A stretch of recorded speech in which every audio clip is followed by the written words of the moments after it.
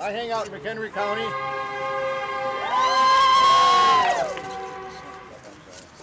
I hang out in McHenry County, a county with a strong blue-collar component and very conservative leanings.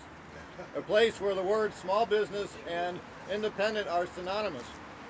For the past 12 years, I've been very involved with my local chamber. I'm not here to represent the chamber today, but I am here as a small business owner and as a local member of my chamber.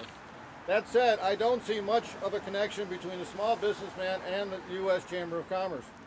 As a small businessman, I could not afford health insurance offered through the chamber. The insurance I finally did get had a high deductible and was mainly for catastrophic events. Each year the premium would increase. To offset the cost, my agent would change the policy to increase the deductible. I wound up with a $5,000 deductible while still paying the same original premium, which suited the insurance companies just fine.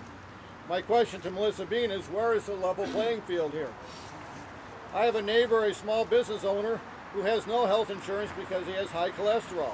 I have another neighbor who got laid off his union job and his wife's job got shipped out of the country. He's uninsured, or they are uninsured now. I have another neighbor who got laid off from his union, another neighbor whose husband lost his job. They're able to use All Kids Illinois for their children, which is a public option. We have a public option that's useful in this state already.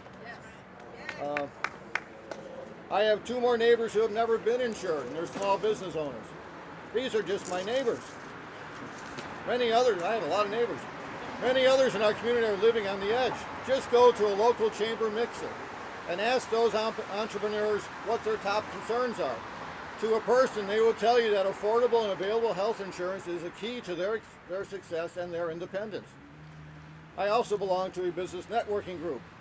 In the past, we would doze off during discussions of insurance. Not now. A 10-minute presentation on insurance options turned into a 30-minute lively discussion on insurance limitations. This from a relatively conservative group of independent businessmen and women who are very concerned about staying independent and viable in their chosen fields. The U.S. Chamber of Commerce tells us that small business is the backbone of this country. I certainly cannot verify that, for if that were the case, the U.S. Chamber of Commerce would be working for us and not the insurance companies. We don't need a level playing field for the insurance companies. We need a new game that allows small business to be even allowed on the same field to compete. Yes! Yes! A robust public option keeps us independent and in the game.